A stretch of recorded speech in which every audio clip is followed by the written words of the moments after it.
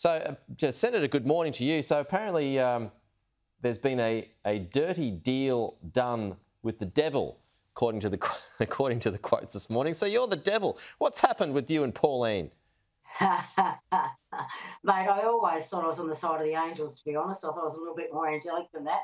However, I have been told out in the streets before that I'm going to hell. So who knows? Who knows? But there has been no deal done. The Jacqui Lambie Network has done no deals unless they've done them in the past 5 hours since I went to bed just after midnight last night, which I doubt it. So there's no deals going on. It is a two-horse race down here. I don't know why she's getting all hot under the collar because, quite frankly, the two-horse race is between Tammy Tyrrell and Erica Betts, and that's what we are focused on, getting Tammy up. That is our main aim, and the last thing I'm concerned about right now is worrying about preferences, which most Tasmanians do not follow how to vote cards anyway, to be honest with you. So what's happened with Pauline here? She's just getting way ahead of herself, is she? Well, you know, I'll let Pauline run her own race and I'll let the people decide on voting day who they want to vote for. But like I said, I'm concentrated on Tasmania. We don't like mainlanders coming down here and telling us where we're going to vote or what we're going to do. So once again, I will worry about what's going on in Tasmania. I will worry about getting Tammy Tyrrell across the line. That is our job. We want that extra senator in there to represent Tasmania, and that's what we focused on, mate. Are you surprised at the comments? No, I'm not surprised. People can get really nasty, especially going into the election. I expect this. I try and say to my people, like I do myself, is that try and keep a smile on your face, because if you end up toxic towards the end of it, you haven't won any battle, let alone any seats. So I just say, as difficult as it gets, keep a smile on your face. Be polite to the people out there. I know it's tough going, but just stay...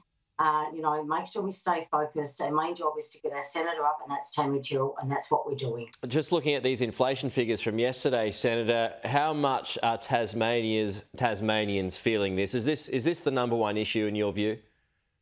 Oh, look, it is a massive issue down here. People, I was saying this earlier this morning. Once upon a time, for me and my two sons, even when they were in their late teens, I could go and do some shopping and get 10 bags of shopping bags, mate, done. Now it's costing me, I'm buying myself. I go down the supermarket just to get your normal bread, milk, some stuff for dinner, plus a bit of extra to fit in a shopping bag is on average about $70.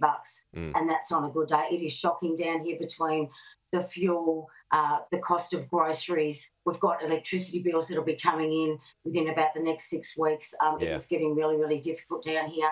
And I can tell you, Pete, that's without worrying about our kids, like I've been saying all the way along. I salute them for putting themselves on the line, investing in a house early on, getting those grants from both state and federal down here at 45 to 50,000 for your first deposit. Those interest rates start going up, mate. I'm sorry, we don't have adults like it. We don't have mums and dads like in Sydney and Melbourne where we can afford to bail out our kids down here. That's the truth of it. So those interest rates really, really worrying for me. For those young kids that have tried to do the right thing, look after their futures, they go up 2 or 3%, then paying back an extra $200 or $300 a fortnight. Geez, mate.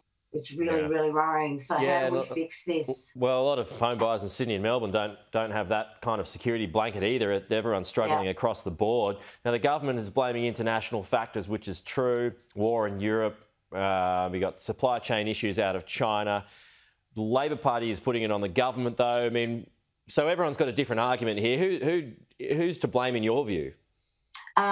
Well, look, I'm not going to put any blame game. What we need to do is come up with solutions, and what that means is we've got to cut back government spending, and we certainly can't do it in some areas, what people are telling me out there, and I won't say what they are, but we could certainly look at those stage 3 tax cuts once again. There's $16 billion there a year.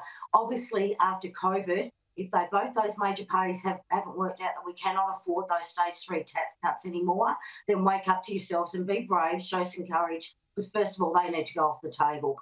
We need to try and we understand interest rates need to go up to take that inflation rates down. However, we also know that's really going to have an effect on these guys that have gone out and done the right thing over the last few years and try to invest in a house. Yeah, okay, interesting point. All right. Senator Jacqui Lambie, thanks for your time this morning. We'll talk to you soon.